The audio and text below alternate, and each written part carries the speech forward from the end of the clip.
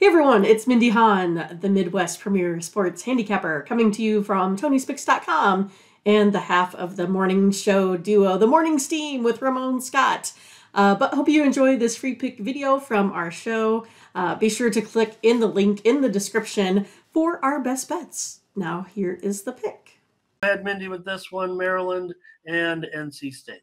Yeah, Maryland beat Rutgers in their last game. I don't know, 37-0. NC State beat, North Carolina 30-27.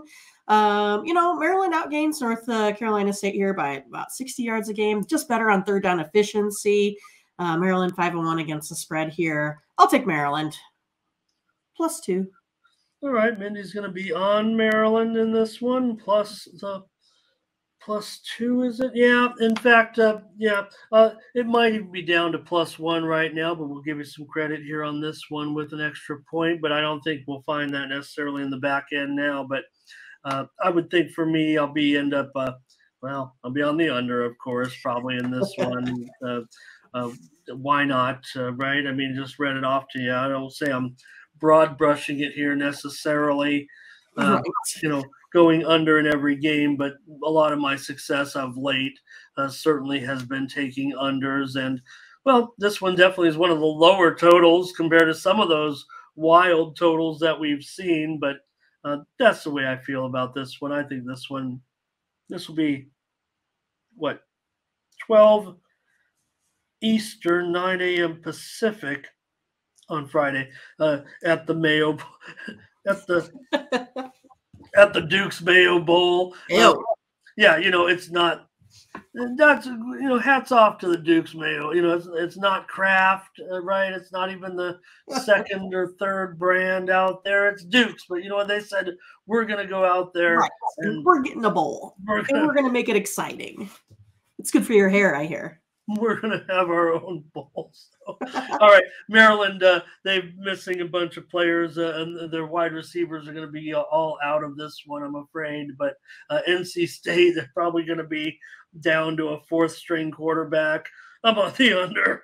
I'm on the under in this one. So a lot of uncertainty here, but with many opt-outs, to me, it just kind of comes down to looking like one of those preseason game. Yeah, okay, it is Kenny Peacock. It's an honor actually to have you here, Kenny.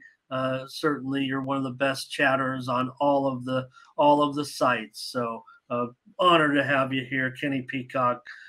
Great chatter from all. Hey, also want to say hello to Louisa DeJean. I hope I got that right. But first time we've seen Louisa DeJean talking about the cheese. Yeah, Cheez-Its. I guess, they eat Cheez-Its frequently. It didn't quite answer my question. Is it a older person's, snack? Or do we think of it more as a younger person's snack? I'm just curious what the chat thinks. Dave says NC State not covering lately, been a disappointment all season.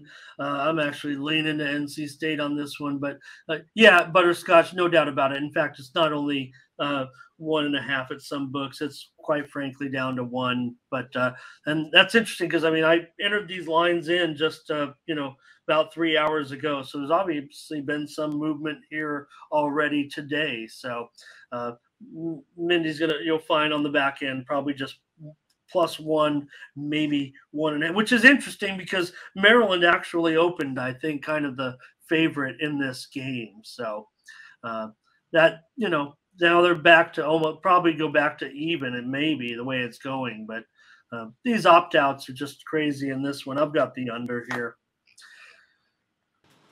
So thanks for watching, and make sure you get over to the TonySpicks.com website right now and check out our All Cappers tab where you can purchase some of our own personal picks. And be sure to go ahead and use the promo code TonyT at checkout to save 20%.